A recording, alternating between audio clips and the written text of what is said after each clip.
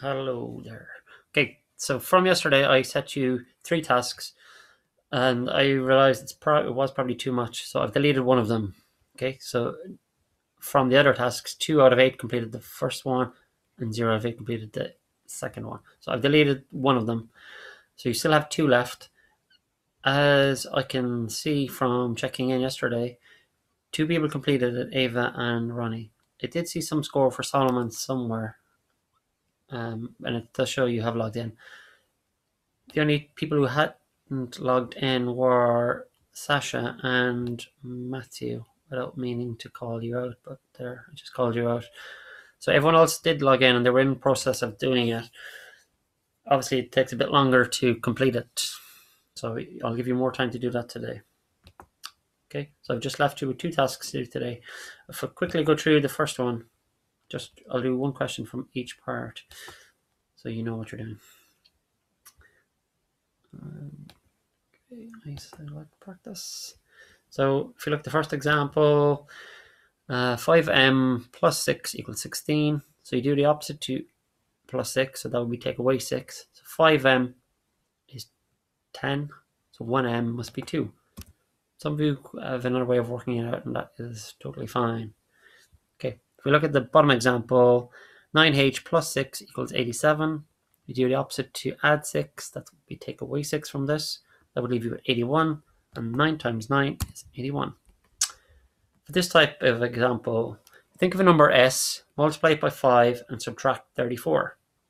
That means 5s minus 34 is equal to 81. So 5s must be equal to 81 plus 34.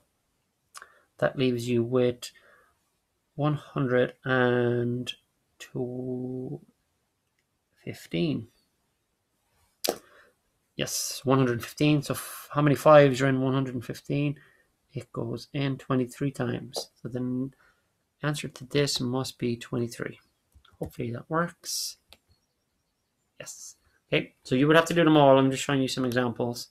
The second page, it's something similar, yeah? So you just work backwards we'll look at this one. No, that's the same as the first example. This one.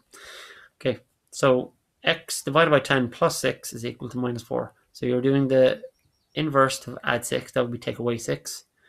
So x divided by 10 is equal to negative 10. So something divided by 10 gives you negative 10.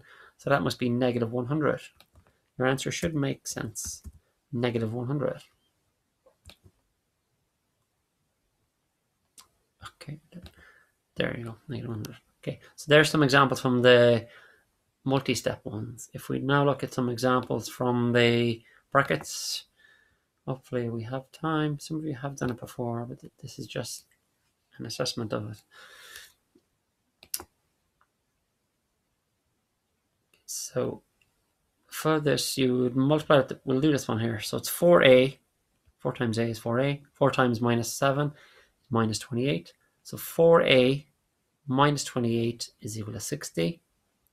So 4a is equal to 60 plus 28. So 4a is equal to 88. So 1a must be 22.